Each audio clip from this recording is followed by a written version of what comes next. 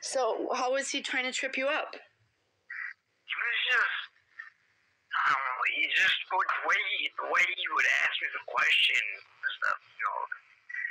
Like, it's like he already knew, like, he wasn't gonna give me the okay to get out. So he already knew all my answers. He had everything in front of him. He knew all my answers. what do you mean he knew your answers? He knew he had everything in front. They have everything in front of them. They, you know. So I tell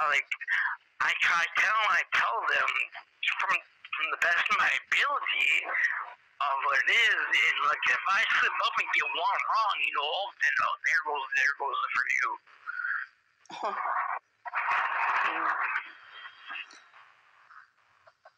And what kind of a hearing was this? It was a conditional release evaluation.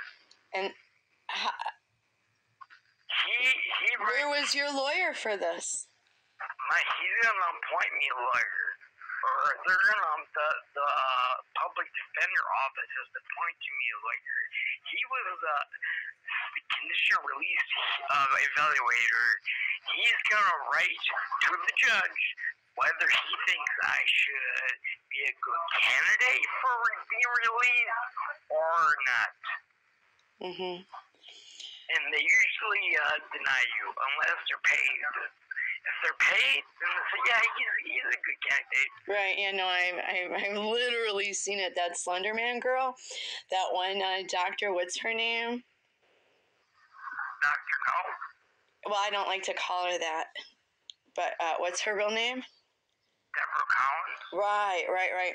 She said for that Slender Man girl that, you know, she was safe to get out. Now, that little girl plotted to kill a little girl, and she deemed her safe, but she said you weren't. And you were lied about. So it really is a matter of paid off. If you have money or not, if he pays them or he didn't. If you didn't give them the money, they ain't gonna give you the okay to get out. Yeah. Because the judge, he doesn't have to listen, but they always do listen to the evaluator. Well, yeah, of course, yeah. They're all in on it together, honey. I totally get it. You know, I totally get it. Totally get it. And that's why we're going to go to the beginning. The beginning. And the beginning is they did not have a case. They did not have any case against you, so they conspired against you. I told them all this. Princi versus Pagalero, according to the Supreme Court, they made it that all 50 states had to abide by the ruling by this Princi Pagalero. So this means the person that had me in the group home, Martin Williams, her witness, didn't come forward, so she had no criminal case, so she had a civil case and all that. I told them all correct. Yeah. Well, I know you did, Jamin. I know their game. I know it. And the world knows it too. And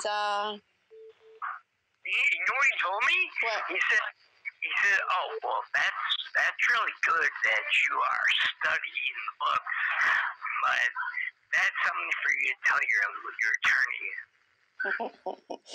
I know, it's such a neat, rotten little package. And they're going to have to stand before God. But anyway, you know, that's between them and God. You forgive them. I already knew this guy was going to have it out for me because I've seen him before and he had it out for me because he's like my age, maybe a little younger, and he's going bald, and I got a nice full head of hair.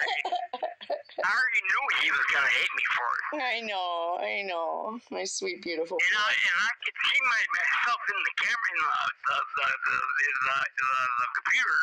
I could see my face, and I looked like I was going to snap off from my face, but I crinkles all my eyebrows, like, and he's like, so are you mad? Are you ever mad? And, like, you you're mad at times, and like, I said, no, I go by the Bible, sir.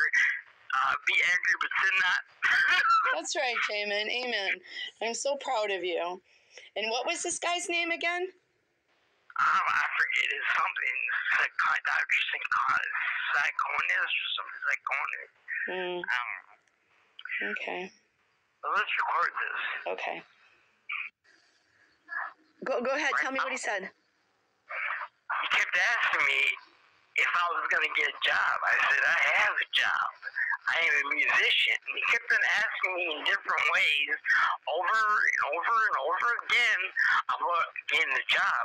And I said, sir, I just told you, I'm a musician. I said, people already want to see me all over YouTube, Instagram, TikTok. I already got fans. People have called up there. More than one, more than two, more than three, more than four, more than five. Kept on asking me over and over again, different ways, different versions about a job. I said, I just told you, I'm a musician. I'm a musician. Okay, I'm going to shut this off, and then we're going to record your song, because you are a musician. Say goodbye to the people. I let them all know you had court today. Bye. Okay. Scared? Fear not, for I am with you. Tears and tissue, bloodshot eyes. I seen the strategies to work around your unbelief. I know, easy, just believe. He can work wonders in your life. Accept Jesus in your heart. Step 1. Step 2, read the basic instructions before leaving earth. The Bible. Step 3, ask and ye shall receive. You don't need church.